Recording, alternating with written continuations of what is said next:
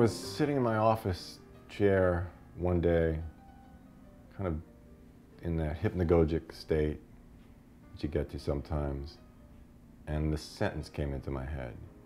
Griffin Mill was broke. He was down to his last $6 million.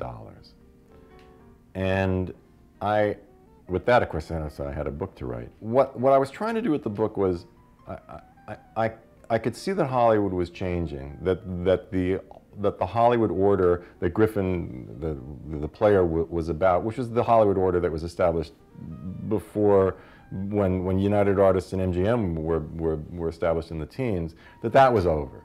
And that he's 50, 52 years old, and he knows that the two things. He knows that Hollywood is dying, and he knows that he's broke, and he knows that the world is ending, and he wants $100 million so that he can retreat to some island in the Pacific with other rich people and be safe while the world turns to shit. And I want to do something about the way that the story paradigms had gotten completely out of control, and Hollywood was choking on the Campbell myth.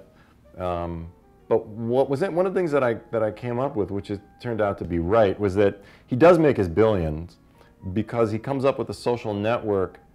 This was before Facebook, and it's a matchup, and all you have to do is give them your social security number. They will then do the rest, because with the social security number, they can unlock all of your patterns, and then they decide who you should be matched with. So what I wanted to do with The Return of the Player basically was write the death of the Hollywood novel. And by bringing in the web, by bringing the internet, by bringing in what was killing Hollywood, and that he is transferred over to that.